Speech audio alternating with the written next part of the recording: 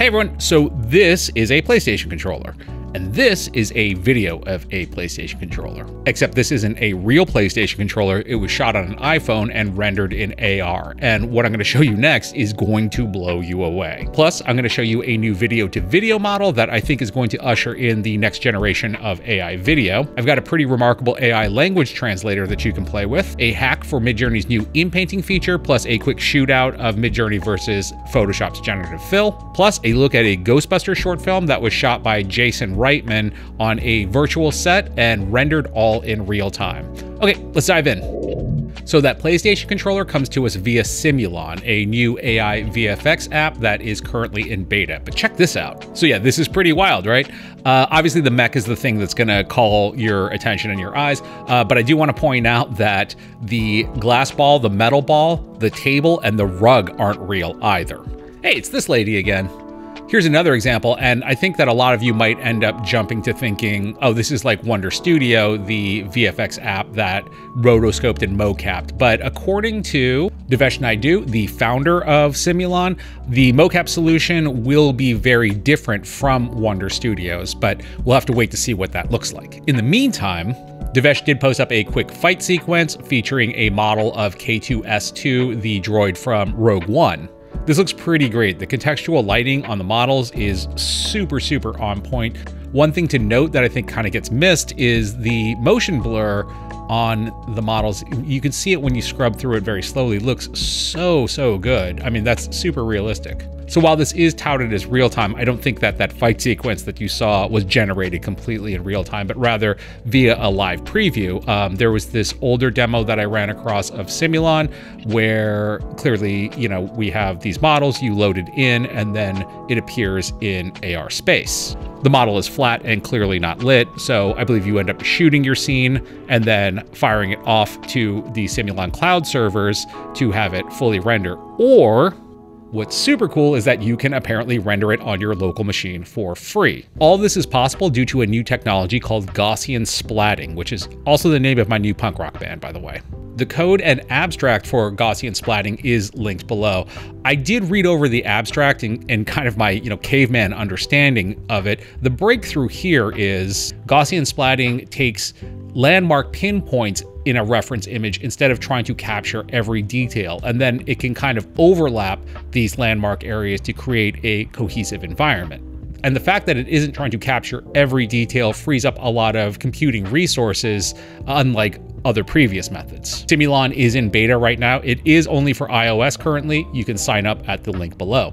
Next up, we have a new video-to-video model that looks pretty remarkable. It's called CODEF and stands for Content Deformation Fields for Temporarily Consistent Video Processing. CODEF. CODEF is definitely the name of Gaussian Splatter's first album. The biggest thing that CODEF seems to have solved is that warping, hallucinogenic look that's inherently baked into AI video-to-video models. The reason that diffusion models have this, I hesitate to call it a problem because I actually kind of like the overall look, but the way that they work is that each frame of video is generated off the previous frame, so it kind of has a whisper down the lane aspect to it. CODEF has solved this problem via a pretty unique method. Once again, going through and reading the abstract. So my all thumbs reading of the abstract is basically that it takes every frame of video and compresses it down into like a book. And then you can apply a style on the top of the book that then affects every page beneath it. There's also some other really cool stuff like point-based tracking that's included in this.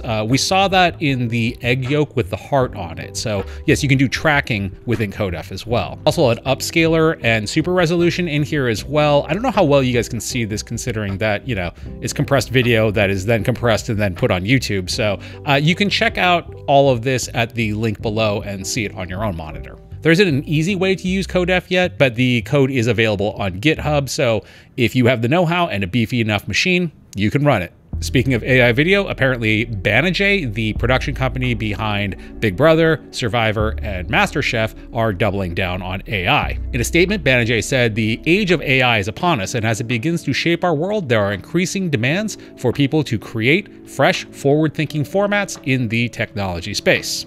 This is a pretty big deal as Banijay is the largest independent production studio in the world. They released 200 non-scripted shows just last year and more than 90 pilots. This is obviously pretty interesting considering that there is the WGA and SAG strike, which have pretty much grinded Hollywood to a complete stop, with AI being a major issue at its center. But here we have a French production studio that is not beholden to any union rules because it has primarily focused on reality programming.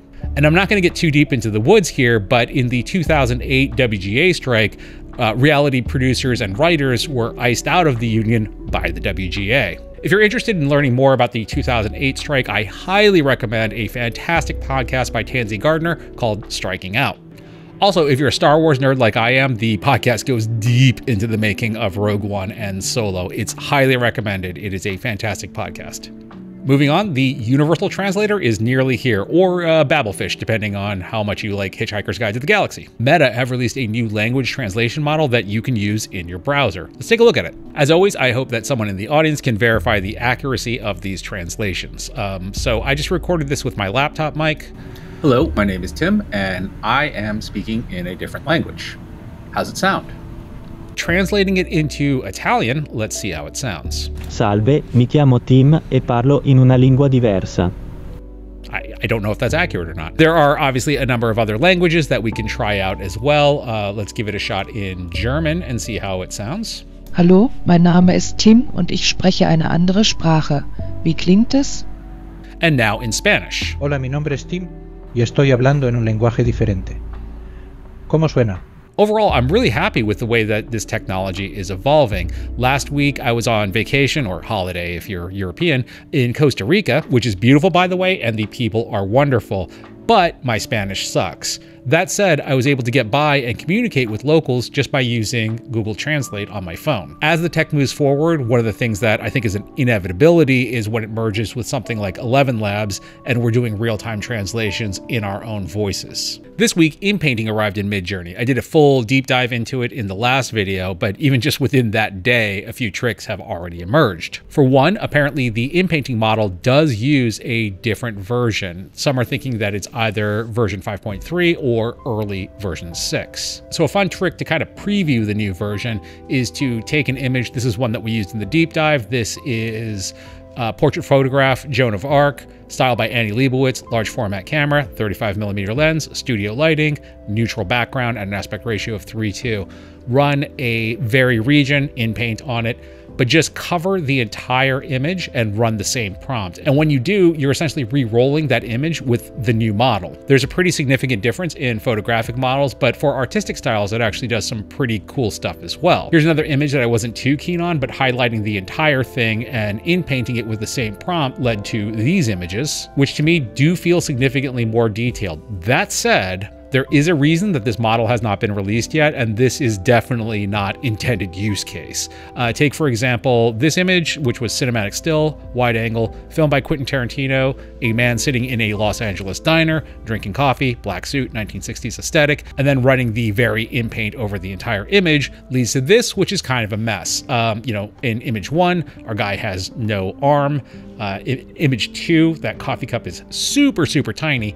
And image 4, I don't know what's going on with that table. It's basically down by his knees. Though I got to admit, looking at the aesthetics of image 1 really kind of makes me a little nostalgic for the days of Midjourney version 4. Been on record as saying I think that version had a little something extra in it. It was just gritty and weird. Speaking of InPainting, Tatiana Tsiguleva posted up a comparison of Midjourney's InPainting versus Photoshop's Gen Fill. Stepping through it and looking a little closer, there's some pretty interesting things in here.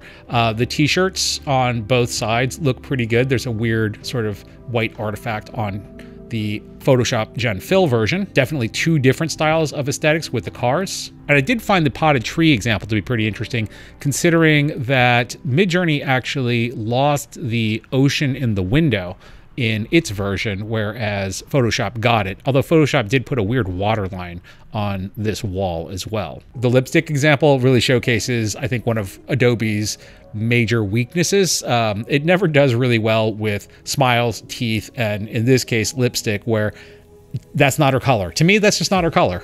Overall, I think they both have their strengths and weaknesses. You know, it's a matter of the right tool for the right job. But please let me know in the comments what you guys think. Back over to Hollywood, Sony Pictures recently flexed with a Ghostbusters short film directed by Jason Reitman, director of Ghostbusters Afterlife, that was shot on a virtual set and everything was rendered in real time. The team obviously took a very traditional approach to the production, starting with a script, going through storyboards, virtual scouting, animatics, and then the actual shoot itself. Everything was captured in mocap and then rendered in real time using the Unreal Engine. I think the actual city might have been the same Epic Games city used for the Matrix Awakens game. You can watch the full presentation as well as the short film at the link below. I will say overall, it does kind of have a very modern video game cutscene kind of look and feel to it. But what struck me the most was the fact that all of this could be accomplished by any one of us working in a small team with very readily available tools.